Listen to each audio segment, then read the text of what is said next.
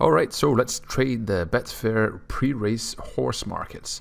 I make these videos here to illustrate one key point. If you want to be a successful trader, you have to learn the basics. You have to understand why you're making mistakes. You have to understand why the markets are moving against you. And you have to start with small stakes. Because if you cannot trade profitably with £2 stakes or £10 stakes, you will never be able to trade with £50 stakes or £100 stakes. So if you're a beginner, you have to start small and you have to understand how and why the market moves, all right? So I trade live, so I do hum and haw, and I do miss certain opportunities because trading live and recording and talking to you is difficult, okay? But I do my best to try and illustrate to you why the market moves and how it moves, okay? So we'll jump in now and do some trading. Okay, so we're at Newcastle, only 3 minutes to go here. I'm going to quickly trade with £50 stakes, just for a change. And we'll see what we can do here. You can see the short price favourite has stopped around this point here. It does kind of look like it might start to drift out, because it has taken some lay money right here. But obviously we'll have to wait and see. It's quite a large field. Favourite does seem to be fairly strong.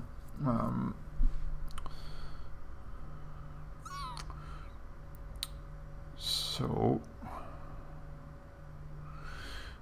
I might just jump in on the back side here of the favourite, just to see if I can scalp out a tick or two.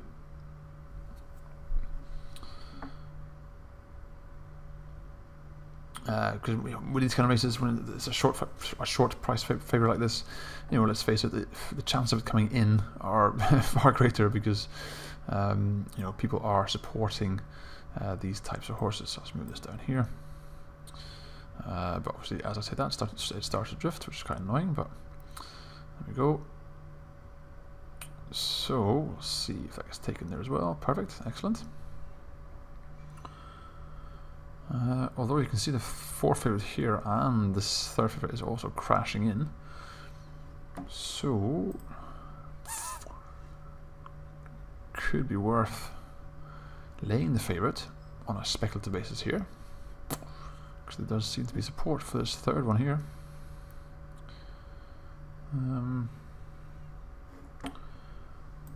But you know, with only a minute on the clock, there's not really much I want to do here.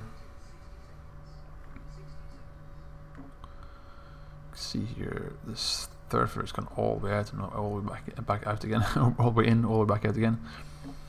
So it could be worth a £50 stake right here at 10.5 to see if it comes crashing back down again, but it's not really, I don't know, we'll see. So you can see the favourite is now drifting out quite considerably.